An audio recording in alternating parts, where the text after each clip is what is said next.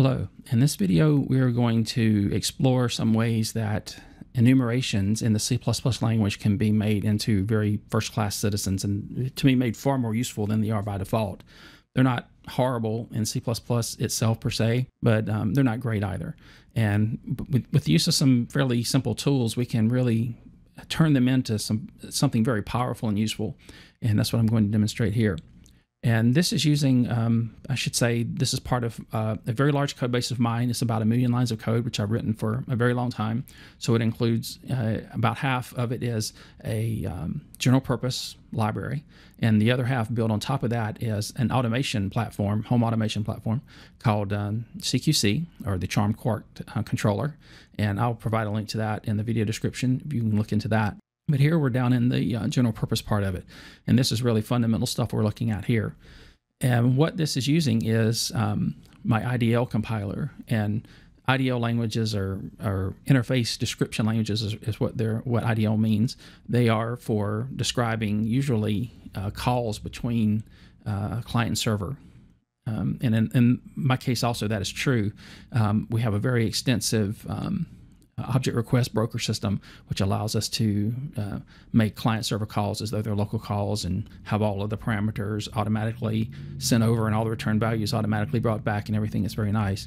But another thing that we can do with the IDL language is to generate types and constants. And one of those types is enumerations. Actually, at this time, the only types it will do are enumerations. And we're going to demonstrate that here and how powerful that can be. So I've got just a little program up here. It's called Video Demo. And this is a very simple program. It doesn't use a lot of what my code base supports. I should say the general purpose part of it is called sydlib. And that'll make it easier than me to just continue to say my code base and that kind of thing. So this is sydlib. And it doesn't provide a lot of doesn't demonstrate a lot of what sydlib can do, but it covers what we need to get into here. And so basically it's just creating an output console so that we can dump some text out to the console for demonstration purposes. It creates a facility object, which is something specific to my stuff, but it basically represents either an executable or a library. In this case, it represents this executable and gives some information about that. And this is just a magic macro that points the entry point to this thread function here. Normally, we would create our own derivative of the facility, and we would start up the entry point in that, and everything would be relative to that. But for this very simple program, that's overkill. So we're just pointing the main thread at this global function here. And so what we're going to do is just to run through some functionality that that our enumerations can do. I've emptied it out here so we can add it back in a little as we go. So first, let's just look at the IDL file here. Or next, let's look at the IDL file. And it just it has a section for globals and types within that, and there also a section for constants, which, like I said, we're not using here. And we've defined 3 enumerations. One is called brain types, and one is called access, and another is called labels. This one, the access, is to demonstrate bitmapped enumerations, which are often convenient to use. And labels is to just to demonstrate that we can use loadable text, which can be translated, of course, as the text for the enumerations, which is very convenient. So the first one, called brain types, here is this one. We're going to demonstrate most of it with this, and we have various mapping schemes we can use. And so this maps what gets spit out when we stream out one of these enums to a text stream. This controls what it gets translated to if we use a particular function that does a translation mapping. This controls whether it can be streamed to binary streams. Here, this provides an alternative text mapping, and we use that in another type of mapping function, and yet still another one, which we use in another mapping function. So we can have various ways that we can translate back and forth between text and the enumeration part. And for contiguous ones, we can also do increment and decrement. I've just asked it to do an increment here, which we'll make use of, which is very convenient as well. All right, and so here we define the actual enumerated values. So we've got empty, evil, opaque, silly, and foolish. And then we've got some alternate text, which are alternate values of that: void, nasty, veiled, comic, and innocent. And then we have some alt text too, which say maybe this is something that you would have to use to represent these values to some other server or something: T1, T2, T3, and T4, and T5. And we can also do synonyms, which are convenient. So we've created one called Beyond Opaque, and so that one is set to silly. So anything from beyond opaque and beyond is beyond opaque. So this is often convenient. Say sometimes you might want to check that something is within a range of values, but that range might change over time. So you don't want to hard code the actual values in the code. So you can create synonyms for those and use those, and they can be changed here over time, and the code won't be affected. So convenient to be able to do that. And it will also generate some magic values for us as well, which we'll see. So first, let's just build it. And what's going to happen is the IDL compiler is going to see this file, and it's going to generate some output for us.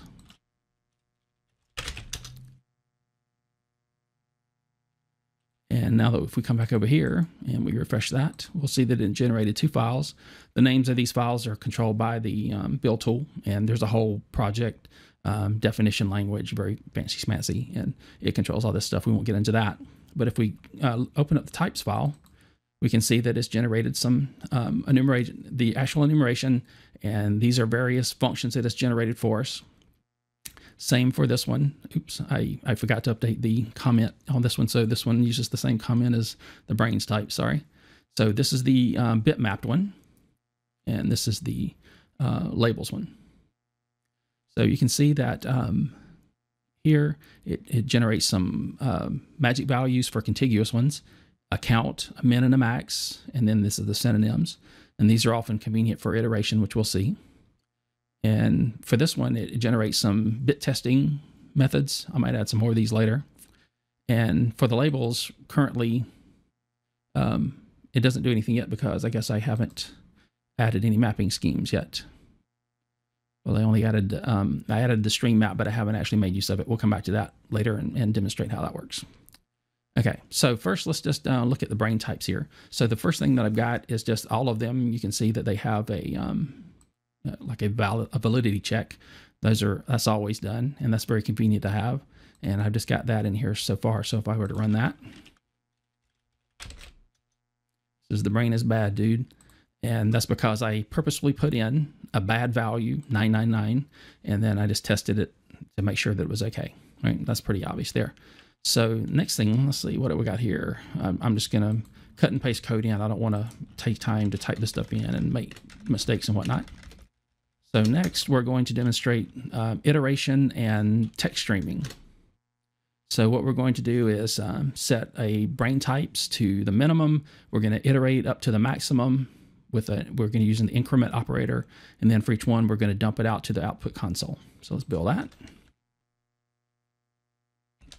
And now let's run it. And you can see it basically just iterated through. And because in this case, this is using the text mapping. And we can see that the text mapping says that the base name is what it wants to use. And the base name is just this part here. The actual full name, as we can see, is eBrain type underscore whatever. And the base name is just this trailing part. So that's all we're wanting to use here. So that's what we got when we did that text output. We could use any of the other values that we want there. All right, so that's obviously extremely useful. So let's do another one here. These will use the translation methods. So what we're going to do is set a brain enum to opaque. We're going to then load the translation text for that. We'll show what it translated to, and then we'll do the other direction where we'll translate it back, and then we'll compare them. And let's look at the translation mapping here. So xlite map says use the name, and so this is the full name of the thing. So eBrain type underscore whatever. So let me save that this time so I don't make a mistake.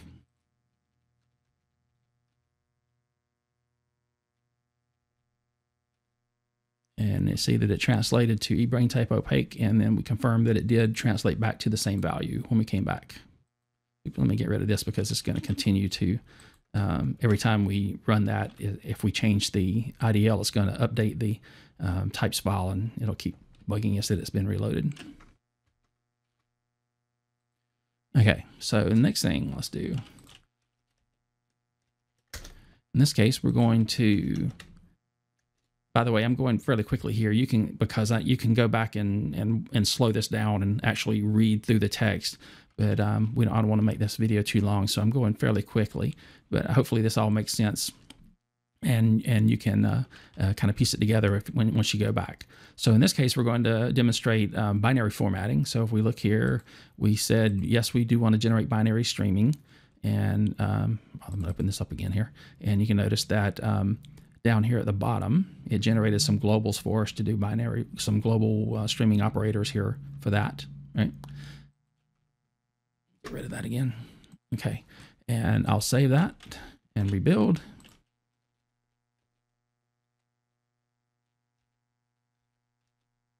And it says the binary round trip worked, right? So it set it to a value. It created a binary output stream buffer. It streamed that value out. Then it created an input binary stream buffer over the output stream buffer, which links the underlying buffer between them. And it created a new enum and streamed back into that. And then it compared the two. And we got the binary round trip worked. So we know that that was okay.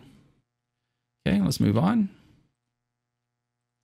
This is going to demonstrate a particular sort of thing, which is I find it very useful in my code, because in the automation world, we often have to have representations of values in a device, and we want the user to be able to set values and get them back. And in a lot of cases, they are particularly enumerated values, and we want to set a limit on that value that can be used to control the legal values that can be read and written to it. And this has a lot of uses.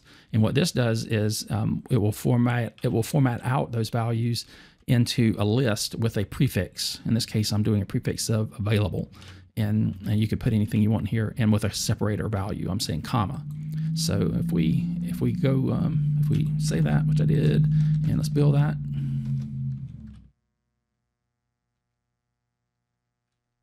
And you can see that it did available, and it spit out the values. And if we look at the IDL, the format map is the alt text, right?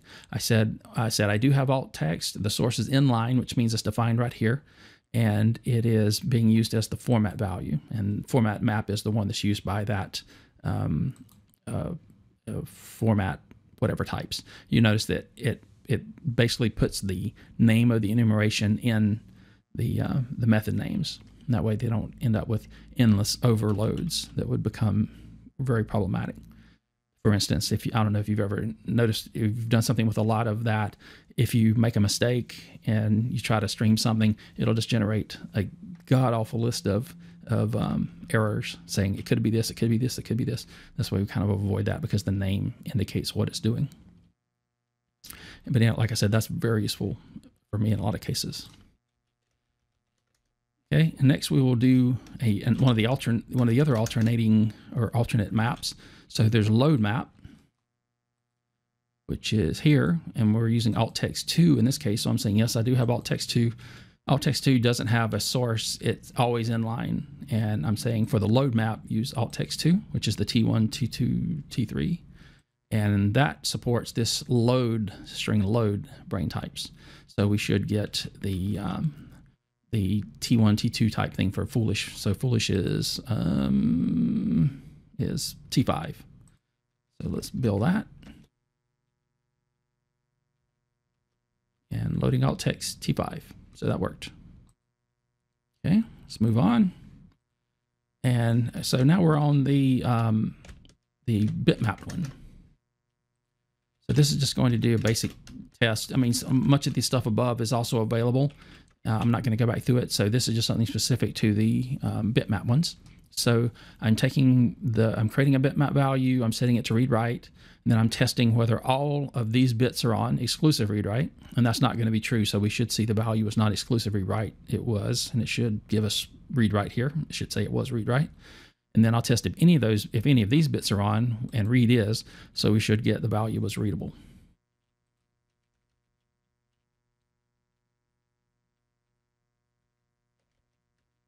And there we go. The value was not exclusive read write. It was not exclusive read write. It was read write, and the value is readable. So those two worked. And now let's. This last one here is just demonstrating the loadable text version of it. So if we look in the message text guy here, I'm setting a prefix for messages. You can also have errors here and an error prefix, but I'm not using those. And I'm giving them labels. I have text here, a value, part number, and available, and these are the actual loadable text over here.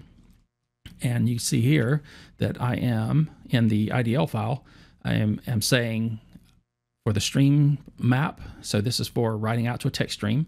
I want to use the text, and the text is this here. And I'm saying that this is the prefix, the message namespace prefix, and this is the facility name to get it from, which is this video demo program. And this is the loadable text symbol to get. So it's going to use this to load the text for us, right? So in theory now, if we do that, we should get those, get a list of those with the loadable text in them.